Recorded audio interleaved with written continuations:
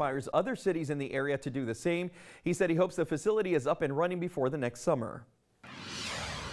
Well, it's officially fall, and that means many people are excited for pumpkin season. I am, which is good because Danielle's got info on one event that looks like a whole lot of fun for the entire family. Look, Adam, I know you're not too good at baking. You're an excellent chef, but I need you to get good because I'm hungry for some pumpkin, please. Some empanadas, right, or a pie? Yes. You see, you already know what to do, which is good because this event's going to be pretty cool. It's pumpkin inspired. It's the pumpkin unloading event, and that means it's literally time to bring out the fall season pumpkins, unload them from the trucks, and set them up for everyone to enjoy. Now, it's all happening this Saturday in the city of Mcallen, and it's a community event for everybody to take part in. I am so excited about it. I know you are too. It's a great way for everyone from our Rio Grande Valley community to just get together for some fall season excitement. And, you know, of course, a pumpkin patch means that there are lots of photo opportunities for individuals and families, couples, friends, neighbors, everybody, coworkers, me, Jessica, Adam, maybe. And it's kind of a cool show.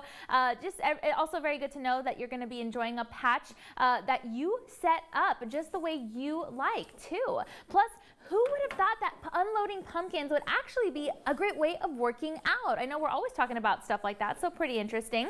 It also takes a lot of upper body and lower body strength to get the pumpkins off the giant vehicles and onto the stacks that they need to be at. And so if you do want to move them around for different photos and all that moving sure does make you sweat, especially, you know, if it's already hot outside like it has been lately. So there's going to be the beginnings of what looks like delicious pumpkin pies and offering homemade pumpkin goods.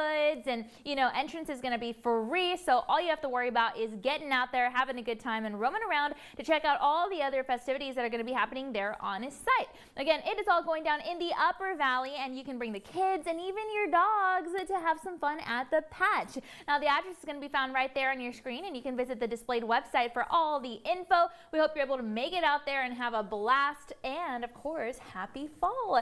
I am so excited about this, guys. You can literally bring your dogs to take a pumpkin picture. We all are doggy parents, so I think we should go together. Three Musketeer date. All right. You coordinate it. We'll be there.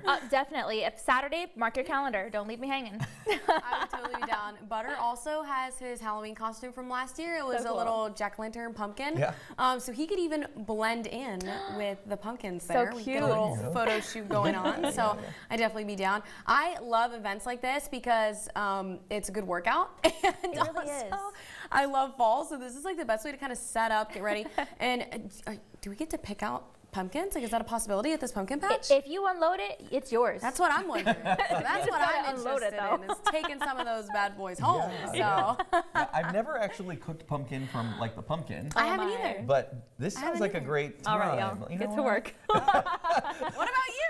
My stomach is ready to work. She'll eat them. I mean, we already know that's the way it goes. That's great. Yeah. No, but cool. It's a great event. Sounds like a great one. Thank you for bringing us that info. Always. We're going to try to be there. Yeah. Let's try to do it. Yeah, absolutely. No try. You're gonna. All right. We're going to be there. All right. Still to come, syphilis cases are on the rise, and it's concerning doctors. We'll have some tips on how you can protect yourself. And of course, if you are heading out to school here in just a little bit, those temperatures are going to be in the mid-70s. Talking about getting up into the 80s here very quickly. Some of us already at 80, and that's about as cool as it's going to get.